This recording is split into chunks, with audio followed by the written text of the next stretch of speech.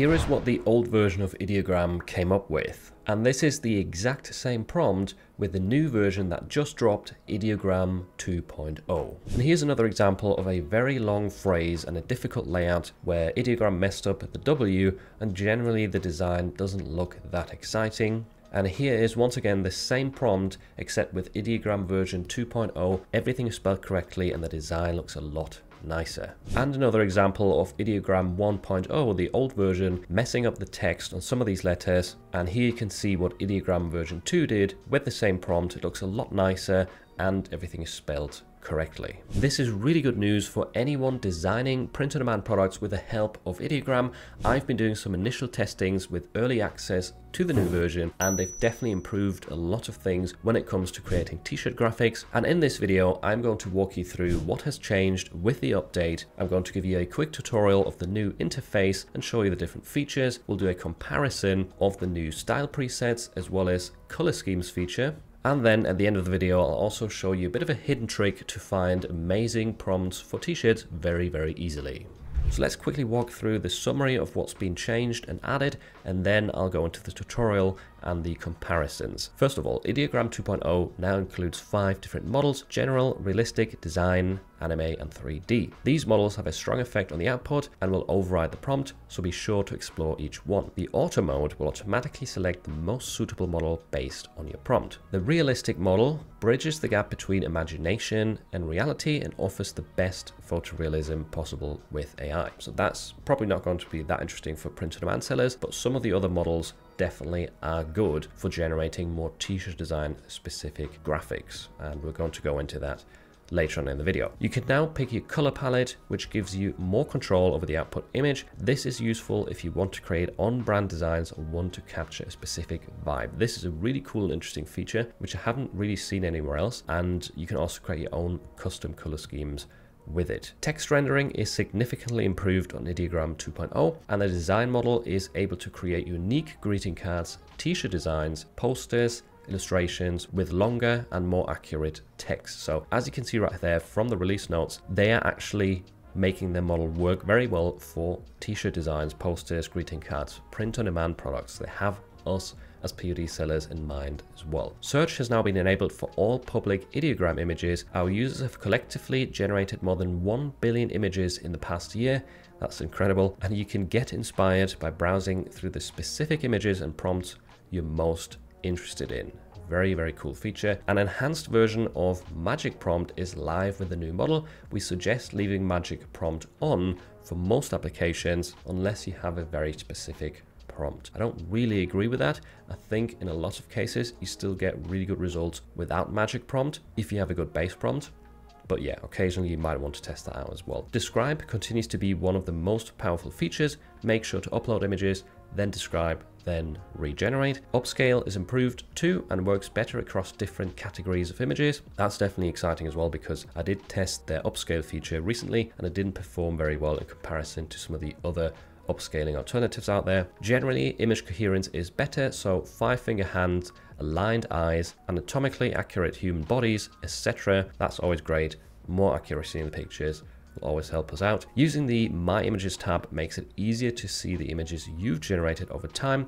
More organization features are coming soon. So in order to use the new version of Ideogram, you need to come to the home page and click into the prompt bar. If you're still seeing these old presets down here for illustration, 3D render, typography, etc., then you still have the old version selected. In that case, you need to head over to the symbol right here next to generate, which opens up the advanced settings. And now we can change the model from 1.0 to 2.0. And as you can see, we've now got this new color palette feature that gets added, and the style presets have also completely changed. So let me show you how I would run this sample prompt right here. This is supposed to create a t-shirt design illustration of a hiker against a vintage sunset with the words "just one more, I promise." Now, by default, we've got this style set to auto. That essentially means that it's going to automatically choose one of the styles according to your prompt. And in most cases, if you have a keyword like t-shirt design in there, or like flat illustration isolated on a white background, it is going to default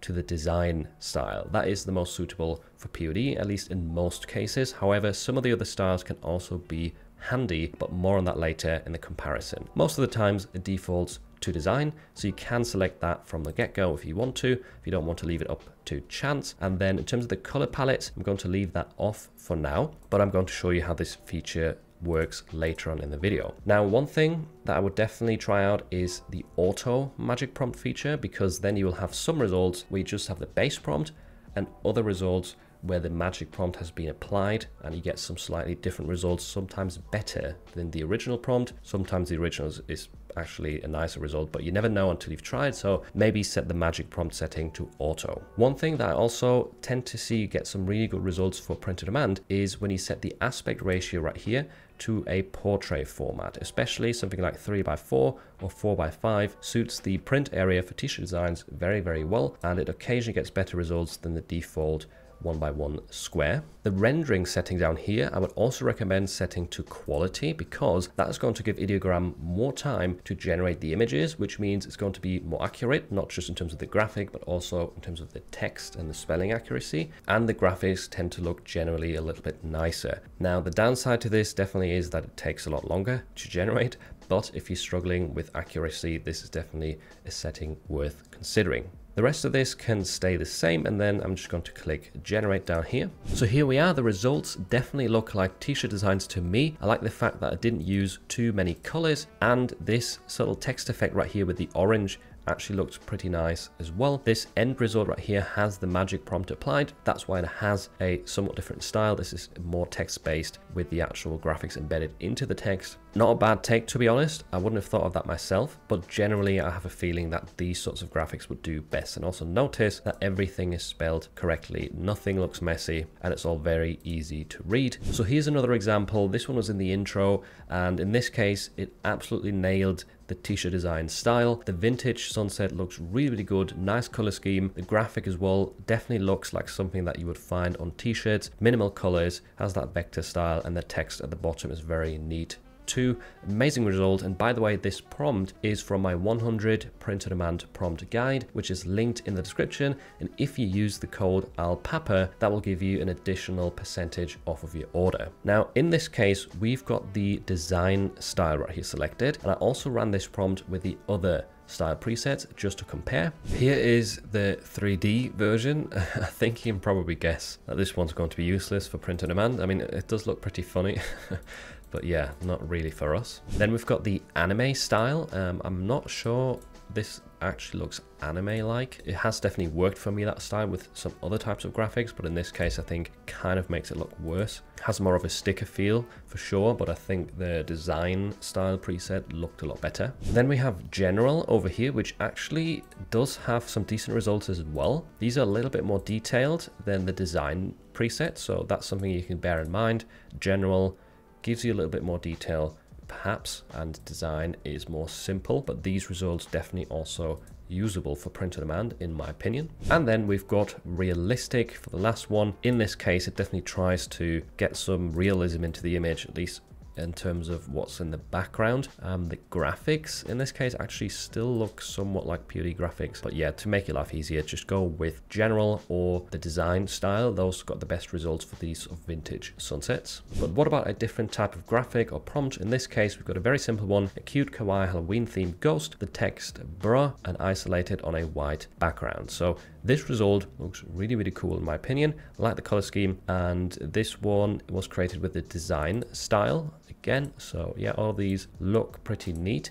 What about the other styles though? Here we have general, again, great result in my opinion, and definitely usable for POD. I did like the design style a touch more, but this is still decent. Then we've got realistic. Again, the background did get a bit wonky right here with some real photography. It still kept the graphic in front.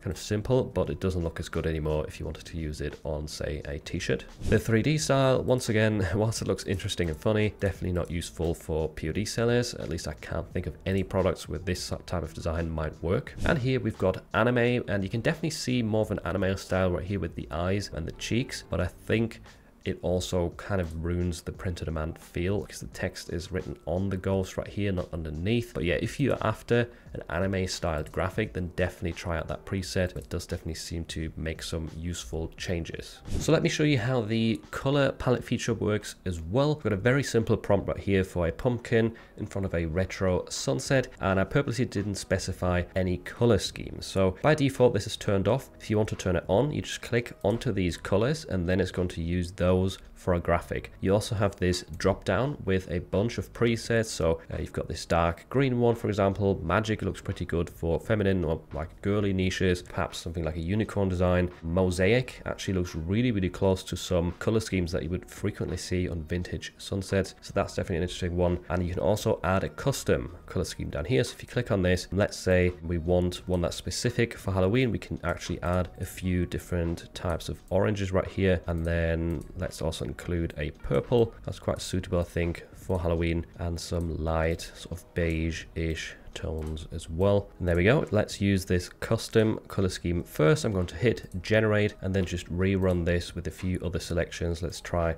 pastel as well. I think mosaic looks quite nice, and then we'll go with the jungle one perhaps as well to compare that. So here we've got this side-by-side comparison. As you can see, the color schemes are clearly different in all of these. This is the first one with a Halloween setting, then we've got pastel, this was mosaic I believe, and then the green one over here on the left. Obviously this one is the most suitable for Halloween, I would say. There's a bit too much purple for my liking. You can also see the color scheme that was used down here. You can even copy that same color scheme or use it again in a new prompt right here if you click plus symbol. And one thing to bear in mind, I did specify that this should be isolated on a black background, but that gets overwritten by one of the colors in your color scheme. All of these do not have a black background. Here it shows the pink, and use the rest of the colors for the actual graphics. Now another really cool new addition is this search function right here for the explore page. So now you can simply type in something like t-shirt, hit enter, and you're going to get a bunch of results that have the word t-shirt included in the prompt. So clearly,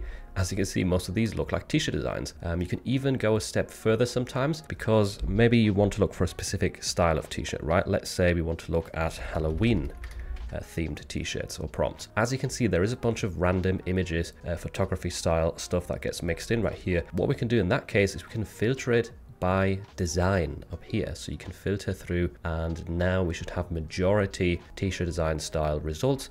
This is really, really handy and can make it a lot easier for you to find good prompts. Another thing you could try is type in isolated, hit enter, because most people do use something like isolated on a white background, isolated on a black background. And as you can see, that's once again a really good filter to quickly find a lot of POD prompts. What you're seeing at the top are highly rated ones, but if you scroll down quite a lot, you will see some different results as well that you probably haven't seen before. So definitely a cool feature to take advantage of. And this is also a good way to learn what the different styles look like. You can filter through these right here and compare the results, and that way you can learn which one of these style presets is going to be most suitable for you whilst generating your images. Let me know what you think of Ideogram 2.0 in the comments down below, and if you want to learn about a really cool underrated feature that can definitely help you out with your print-on-demand designs, make sure to check out this video next.